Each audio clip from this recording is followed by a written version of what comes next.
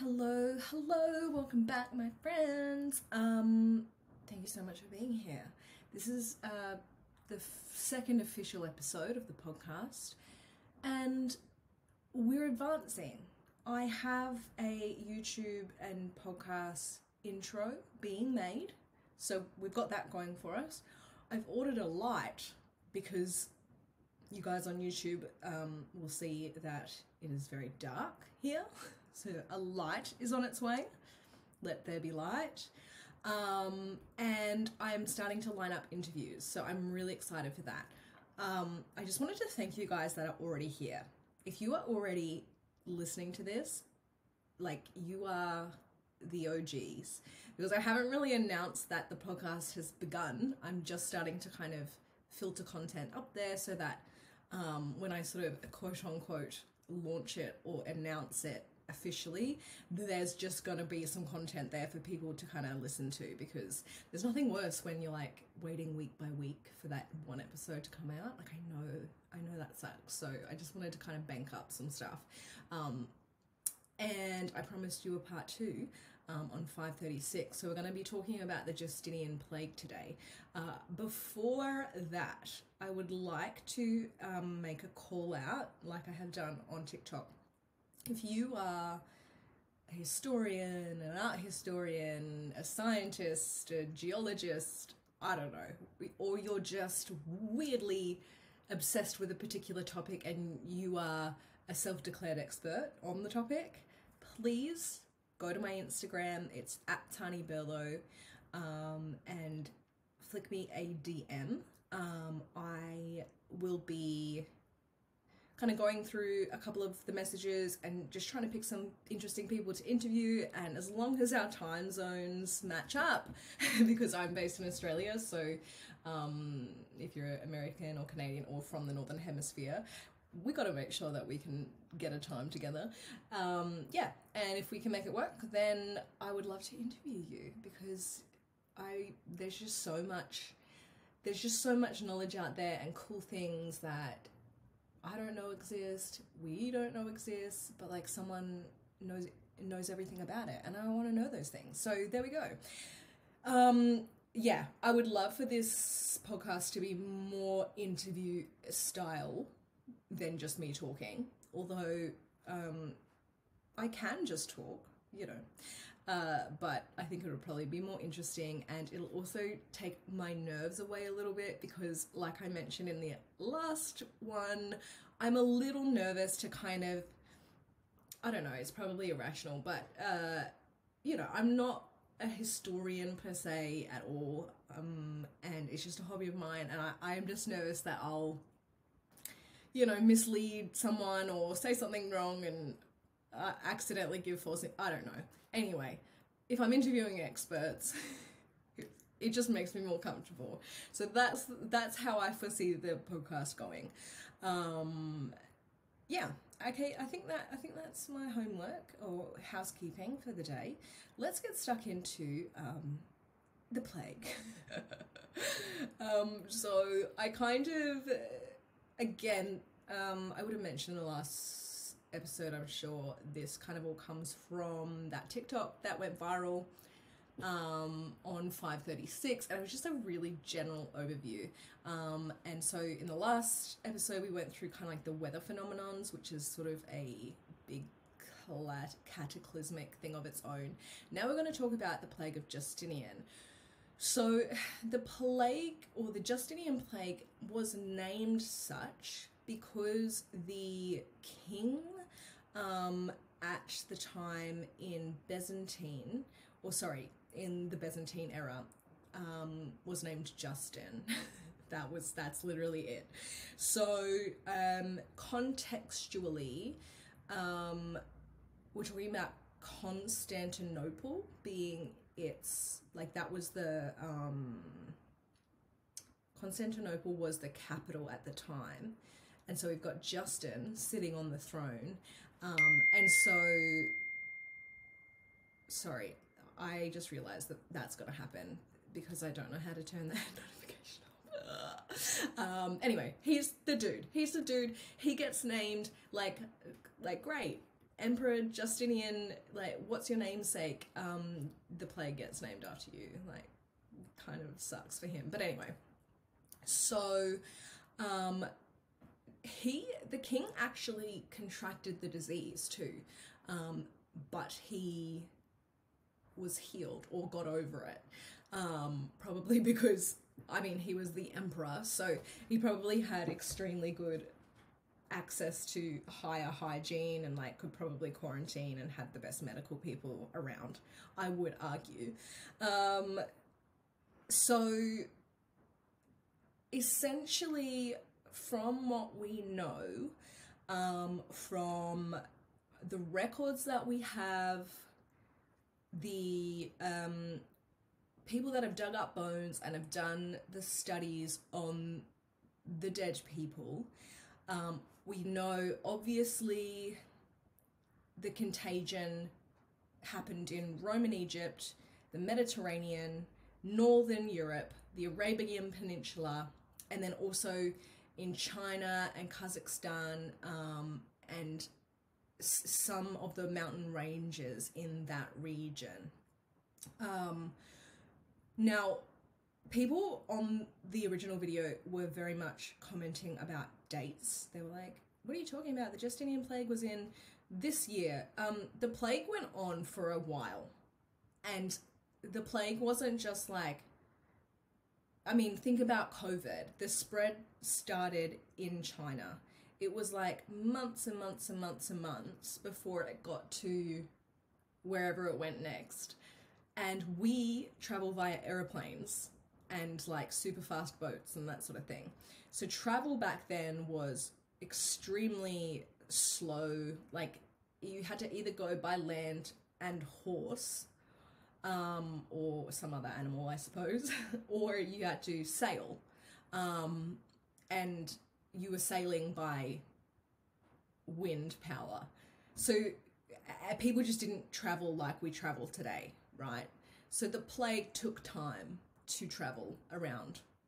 Nonetheless, it was still cataclysmic, and a lot of people still got it, which kind of goes to show like how powerful this strain of bacteria, which I have been schooled on to say, and I really hope I don't get it wrong, Yersinia pestis.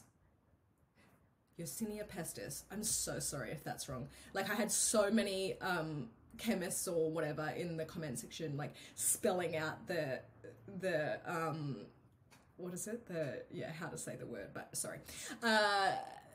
So yeah, it goes to show how powerful this like bacterium is, because it not only caused this plague, but it was the same bacterium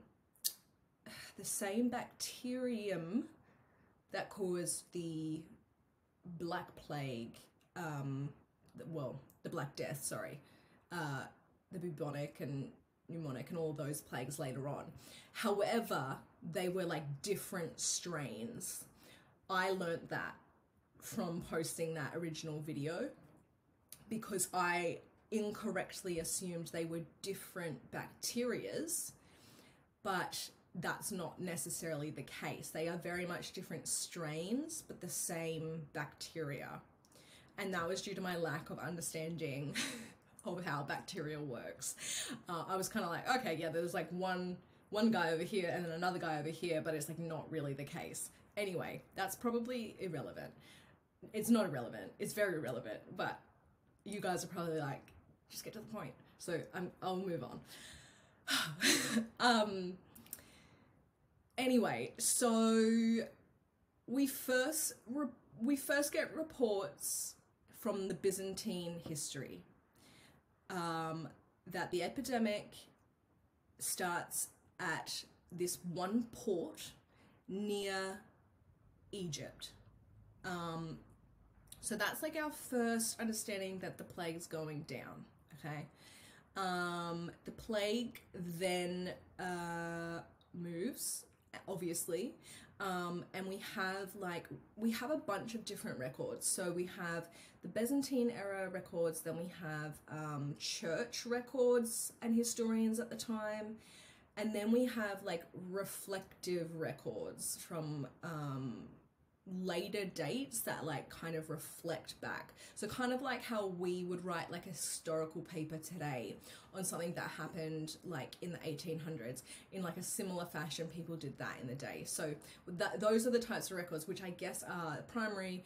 If you're living through that time period, that's the primary, and then there's like secondary, and then like today we've got like more primary evidence, which would be like the scientific study of like the bones and stuff. So anyway, according to the contemporary sources, and by contemporary I mean like it was going down at the time and a person was writing it, right? A primary source. It gets to Constantinople, and that source in Constantinople thought that it was carried from Egypt. So there was rats on a boat, and the rats got off the boat, and that's how it got to Constantinople. That's what's believed anyway. And the reason for that is the Egyptians imported to the city heaps of grain, like loads of grain, that really fed the people in Constantinople.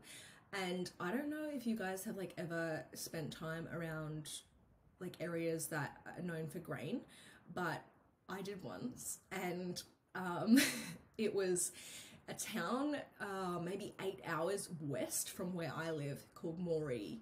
And if you're from Moree, how's it going? My partner was doing, I think it was like, what was he doing out there? I can't remember. He was working out there on the tank. Anyway, I'd like driven out with some of the other girls of guys that were working out there to surprise them. And anyway, I believe they do a lot of like grain out there. And so at this time of year, when I guess it was the harvest of that grain, they just get this mice infestation. Like, I have never seen anything like it.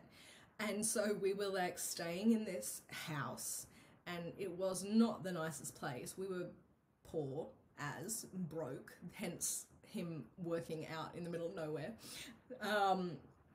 And like sleeping on these mattresses on the floor, and like all through the night we would hear like next door one of the girls that was staying there just like screeching because these mice were literally just running across.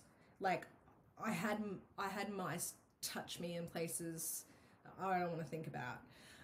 At least they were mice and not rats. Like rats are freaking huge. Sometimes I've seen this one rat in my backyard. It's a water rat and it's bloody massive. Anyway, so what I'm trying to get at is like mice and rats and stuff, they love grain, and when they start, like they're everywhere. They don't stop. So like I'm just sort of picturing that like visual. You know, they would just like run over you while you were sleeping, and I can imagine that's probably what it was like. Like if you're sleeping on a straw bed, of course there's going to be those rats around you that, like, you know what I mean? Like, of course this happened multiple times in history. That's on the rats. Anyway, where am I up to? So at its peak, let's talk about, let's read a quote. I can never say his freaking name. I made the same mistake in the first episode. Procopius. Anyway, I'll put this. I always will leave the citations in the comments. Anyway, he quoted in his Secret History, when pestilence swept through the whole known world, and notably the Roman Empire, wiping out most of the farming community and of necessity leaving a trail of desolation in its wake, Justinian showed no mercy towards the ruined freeholders. Even then, he did not refrain from demanding the annual tax, not only the amount at which he assessed each individual, but for the amount for which the deceased neighbours were liable. Can you even? Like, imagine that. imagine having like the city decimated, and then like not only are you expected to pay your tax, but you're also expected to pay for like your 25 dead neighbors. Right. So there was that issue. Like, I can't even fathom that. Like, what an idiot. Anyway, as he said, a lot of farmers, like, they could not take care of crops. Because, you know, they're probably sick themselves.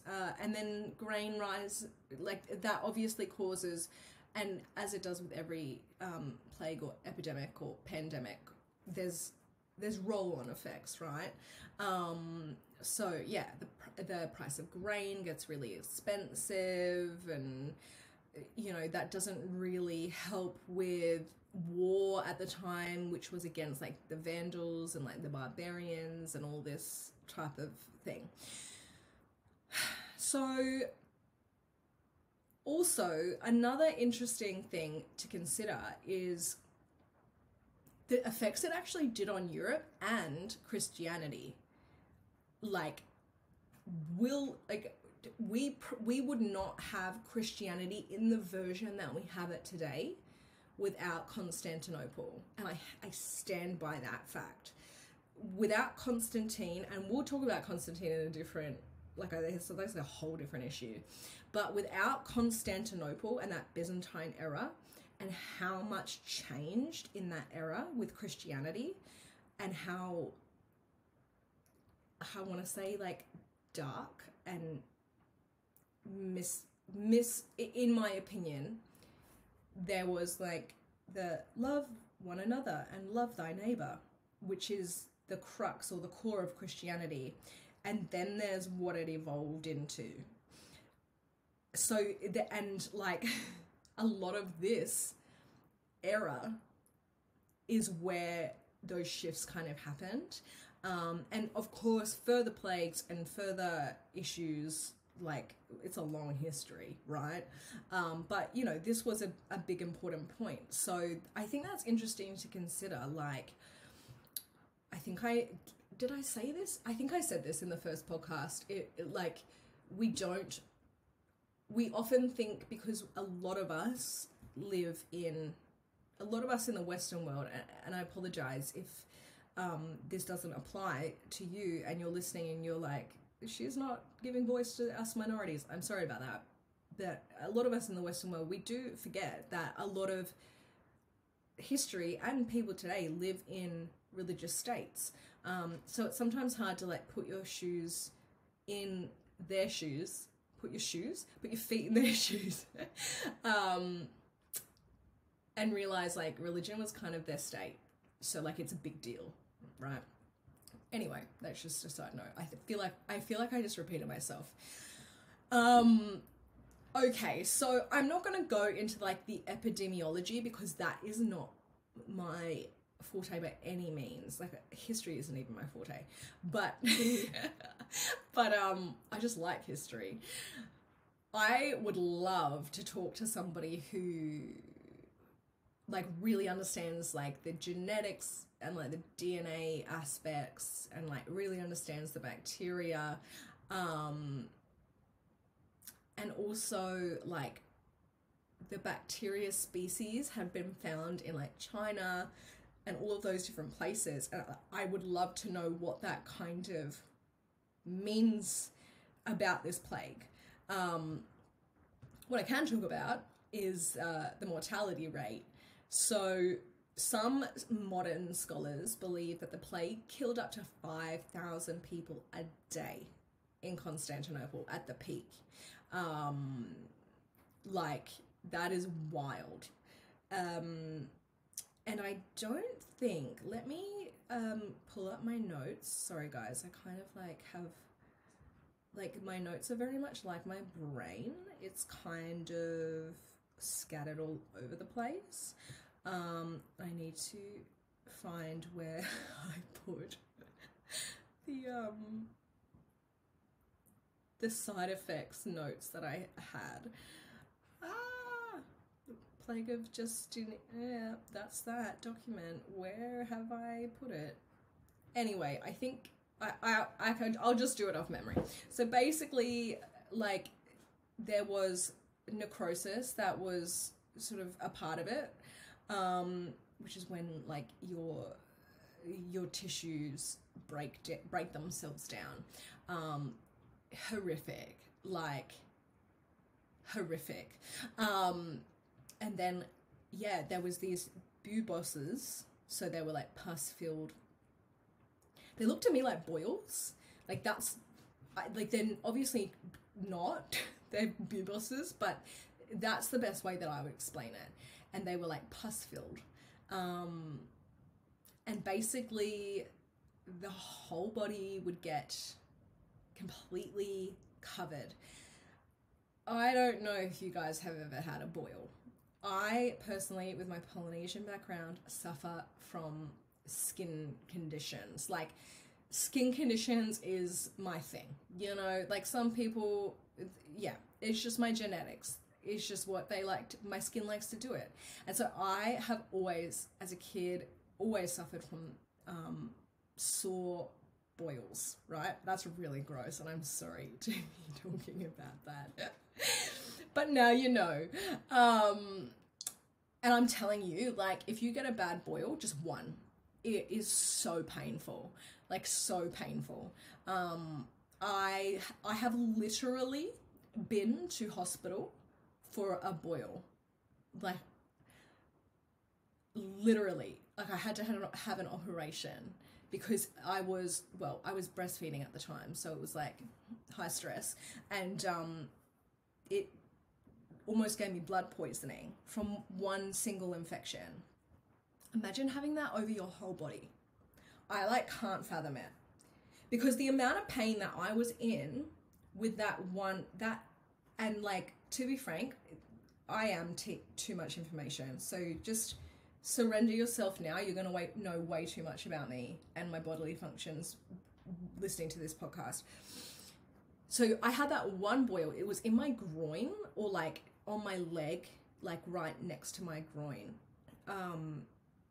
And it just got so inflamed and infected that I couldn't walk. Like, I couldn't walk just from the pain of that one infection. Anyway, I had to go into hospital. They couldn't do anything about it without knocking me out. So they put me under anesthetic, and I think they treated it with priority because I was breastfeeding. Looking back, I can't really remember, but I think that's why, because I know of other people that have just like, they just don't care and just do it in a chair, which would be awful. But I think because I was in so much pain with it, and I had left it for days and days and days, just thinking it would go away like per usual, as it always has. And as a kid, I learned, like, if you touch them, they get worse. Like, just don't touch them. Don't get bacteria on them. Just let them be. Anyway, this one obviously almost caused me blood poisoning. Yeah, so they knocked me under, and I remember waking up and, like, looking at the area, and it was packed at the time. So, like, they packed gauze into where they had taken out the infection. And it was like this huge effing hole. Like, it was massive. Anyway, the point of me telling you this very disgusting story, by the way, it healed fine and it's not come back, although I still suffer from the same issues. And I don't know why. If some doctor, or if there's a dermatologist, I have asked countless dermatologists, and they're just like, oh, it's just the bacteria on your skin. And I'm like, can we avoid this? What can we do here? And no one knows. Well, no one thus far. So if you suffer from that and you know what's going down, please let me know. I've also like had like allergy tests done and like all sorts. I just can't work out why. Anyway, this one freaking boil I had to go into surgery for. That's the modern day. These people were dying of that, covering their body, to the point where and that's it, with that type of like infection, it begins under the skin, right? And it does its stuff under there. And then as it gets more infected and grows, I suppose, it becomes like, this is so disgusting, like poppable, like, ugh. Please don't ever send me that sort of stuff. It creeps me out. But yeah, that's kind of what happens. And so like their whole body was that until like all of them, like, but anyway, I think that's enough for everyone. I'm gonna leave this one here with that thought in mind so that you can like go away and think about that while you sleep. Again, I have a interview lined up for this week. Hopefully I get a few more interviews lined up for soon to come. And yeah, I'm really excited about my first interview. It's with a friend of mine. She's studied archaeology and anthropology. We're gonna talk about some cool stuff like how humans became to be.